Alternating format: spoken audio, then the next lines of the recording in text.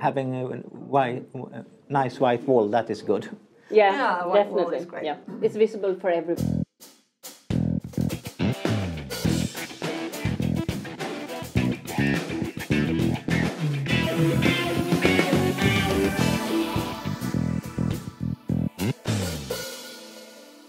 Welcome to Architecture Corner. Today we have two guests, Nina Lundström and Catharina Zetterberg, and we will talk about Agile project management. A few days ago there was an article on LinkedIn where they said you don't need a program office when running Agile projects.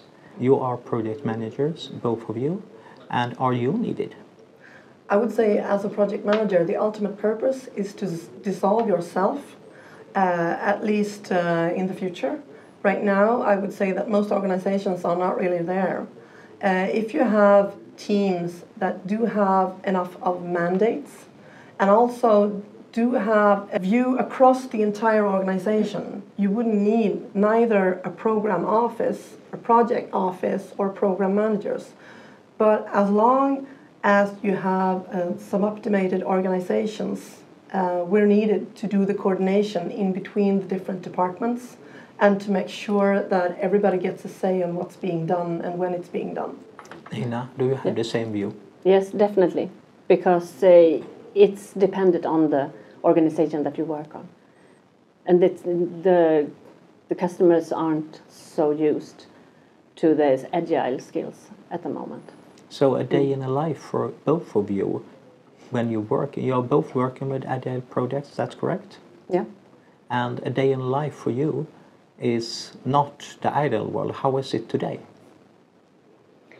Well, it's a lot of discussions to make sure that everybody is in the same pace. It's a lot of getting the oil in the project and getting the oil of the organization to work as fluently as possible so you get the full speed ahead. So it's a lot of coordination, I would say, so far. You talked about coordination, and where's the difference in coordination between waterfall projects and Agile projects? It's a huge difference because using a waterfall project, you coordinate the entire scope at once. And it's a long-going coordination all the time. And using Agile, you have small, different coordination tasks during the entire project. And you have to put in a lot of other type of resources and a lot of other types of, how you coordinate it. You do it by a daily basis all the time, so you get the result that you want in the organization. And it's dependent on all the small parts of the Agile project. You have small tasks, and you have to fix that task. And then you take another task and another task. And compared to a waterfall project, you coordinate all through. So it's the critical path that you had in a traditional project management. Yeah. That's what you coordinate on. Yeah. So in the Agile project, you have more small tasks, and they can change depending on what reality puts in and puts out, and you can steer towards the other tasks if you have another reality that runs around. When you have Agile projects, Catharina, how many people are there in this project? Because I know that some people say that when you're running larger programs, you can't run Agile. I'm running an Agile program myself right now, and it's Agile because it covers the entire organization, but it's a small team. I would say of course you can run Agile even if you have larger teams or if you have many teams, but it takes a lot more of coordination. Just like Nina says, when we were talking about comparing Agile to waterfall, Agile will take a lot more anchoring, and if you have several teams, you would need to coordinate and anchor also in between the teams in case there are any dependencies. Agile for me is a lot about, in this program at least, to anchor the outcome all the time, because in a waterfall method you have all the specifications done in the beginning, and when they're decided on, they're not really changed. If you must change them, then you must have a change request.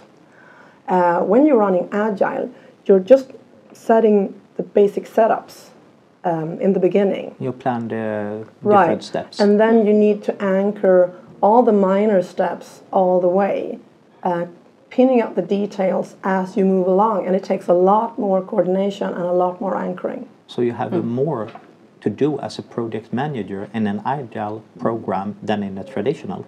Absolutely. It's a different kind of, totally different kind of setup. And I think Agile is much more fun. I love Agile. So it's more about communication than planning. If you are, so it's not a program leader or program manager, you're more a communication manager. Yes, I would say communication is the alpha and the omega of Agile. Actually, I'm lucky enough to have a communications expert in the program that I'm working now, and I use her a lot to help me specify what needs to be communicated, how it's to be formulated, and when it's to be communicated, and through what channel. I'm part of a large transformation program in UK where we are developing new business processes but also adding new IT system. And there is a lot of different skills to be needed during different times. So this is a little bit more than a normal agile development project. How would you run a project like this in a more agile way? I think it's very important that you have the supporters of this program available and that they're on to what we're going to do to achieve. And then also try to secure the kind of resources that you need during these phases for the entire program, and that you have the organization with you. It's essential to have that if you're going to run this as an agile program, because otherwise you wouldn't succeed. All right, and another thing, make sure that the steering group is actually working for you, not controlling you from the top, but working for you as a PM. They're supposed to be your helpers, really, and they need to understand that they are the program's ambassador. This is really important. They need to understand that they need to do some heavy work in order to get the rest of the organization to not only accept what you're doing, but to think it's a good thing. The challenge I see with large programs is that it's very much coordination between the different teams, even if the developers are working agile. And is agile that scalable so it can be used for large programs, or is it just an utopia? I think it's worth trying at least, because I think it depends on the organization. If they are common to use it and they want to use agile methods, I think you have a strong position to succeed with it. But if you have people that's not into agile, I wouldn't recommend it. But you have to have them with you to succeed having large programs in using agile, because it's not only the ordinary coordination, it's coordinating throughout maybe different parts of the company, different organizations, and then you have to have everybody with you.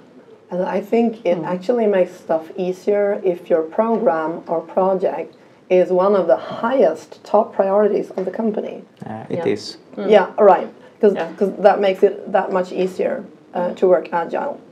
Also, because it will make sure that you will get help in overcoming obstacles, in getting the help you need to solve problems, and you will get it pronto. So you talk a little bit both about the skills that are needed within the project group that is running an agile project.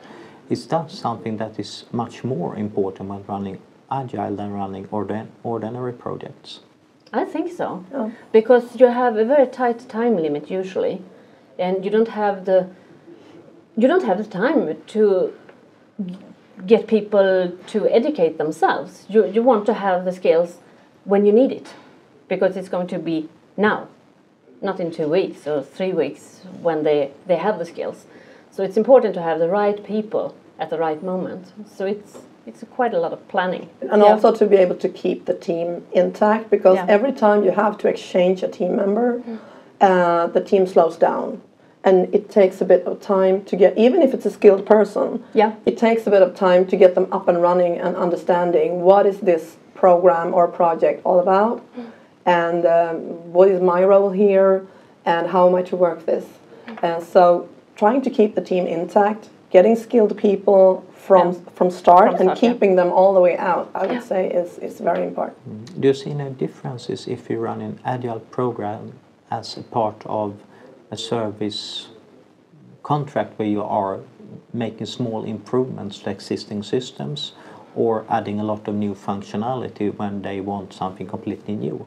Is it a huge difference here? I think so, a little bit, because using it in AM organizations, it's very useful, because then it's usually are very small tasks that's going to be done, and you can do it very, very quickly because you already have the people knowing the customer's site and knowing the customer organization. So it's very easy to get things done in an agile way in that kind of an organization. Yeah, I would say the difference between a project with a very clear scope or clearish, if you're talking agile, and in service management, for example, is that I would say it's easier to take in new people in the team in service management. At least because you have stuff in there, there's so little that they can start with it and then get the hang of it as they go. In a project, you usually don't have that start phase. Right. When running Agile projects, do you need different skills from the project members compared to other projects? I would say partly and partly not. And I would also like to stress the fact that the important thing is to have the people with the right attitude and to keep the team together. Because every time you change a team member, the team crashes down, it loses velocity, and it could actually risk the whole program or project. So in the last episode we talked about requirements, and if you have too many requirements the project will be too long. Is that something you see when you're running your programs in an Agile way, that it's too long time? No, I would. My spontaneous reaction as Agile program or project leader is I don't really understand the question, because you can add on new requirements the whole time. You don't have a deadline, or you don't have a bunch of requirements. Of course you have. You have a bunch of requirements. Of course you have a deadline, but I mean the requirements static. are not set. Right, they're not static, and they change. And as long as you have somebody who does the prioritization of each and everything that comes in, it doesn't matter, because when you reach the deadline, you're done with this much. And if you have an efficient team with high velocity, you will have done a lot up to that date. If you have a slow team, or if you have an organization around the team that doesn't work agile, that changes team members for you, then you would have a slow velocity and you would have achieved less. You are working more with new implementation of new functionality, and Nina is working more with service management. What's the difference with the Agile approach for you because of these different setups? Well, I think that I have smaller parts all the time, because using Agile in the service management organization, you use it daily, because you have small different changes all the time. So running it in Agile, it's working very, very much better for solving the problems or solving the small projects. You get much more things done, because I have my team and they work very fluently with all these tasks during the day.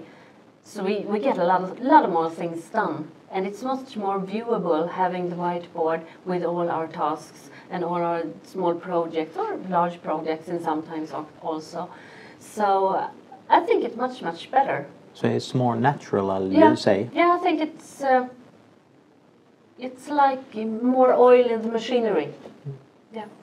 And you don't need to budget for large things. You have a budget that is, and you have a number of people there is, and then you just tick one part off after another. Yeah.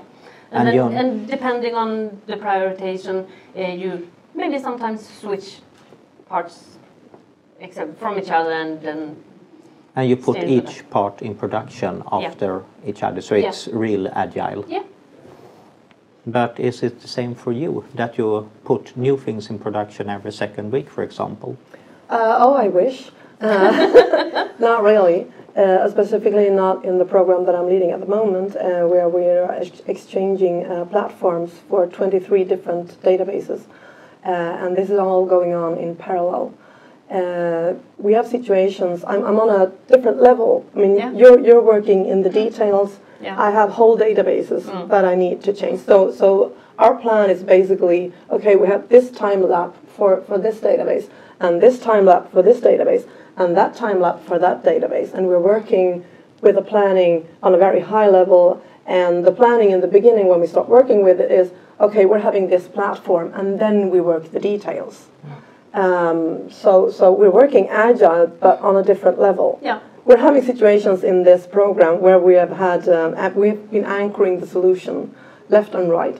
And then there was the summer vacations, and come autumn, both the IT department and the people in the business using the platform and the database came back and said, no, we've been thinking during the summer, we don't want this platform, we want another platform. So we had to do a replanning, and that's agile, but on a different scale. Had we had a waterfall project, we would have set the solution, done all the specifications, and it would have been a catastrophic situations if they were to change the platform in the middle of that. So the difference between waterfall and agile is more the level of detail on requirements from your perspective in this case? Yes, actually it is. So it's a waterfall with only high-level requirements. If we change the platform? Yeah, high-level requirements, right. We'll change the platform. So, okay, fine. So we'll adapt to that. We'll take in different type of skill in the team and extend the team rather than just closing that part of the project and scoping it out. Because that would have been the alternative. It seems that you are needed as a project manager in this case. In this case, I am, yes. And what about you? Are you needed? I hope so. Or you can go to Caribbean? I would like to go to Caribbean actually, but I don't think that the technicians that I work with at the moment would appreciate if I leave, because it's a lot of small things during the day that has to be handled. Mostly structural, on agreement levels, stuff like that, and making them have all what they needed to do their good job. So I'm more like pulling oil into their machinery so they can do their stuff at the most best way, actually. Yeah. So my conclusion is that we need project managers in Agile projects today. We need them in the future when we're doing larger things, because then we need some coordination. Is that a correct understanding? I think so, because we are not so agile in the organization at the moment. Maybe, I don't know how many years it will take to get an organization in an agile thinking, working way. Maybe then, but we're not there at the moment. Definitely not. So thank you very much, both of you. It has been really good to have you as guests at Architecture Corner. Thank you. And hopefully to see you again. Thank you very much for viewing this episode of Architecture Corner. Hope to see you again next week.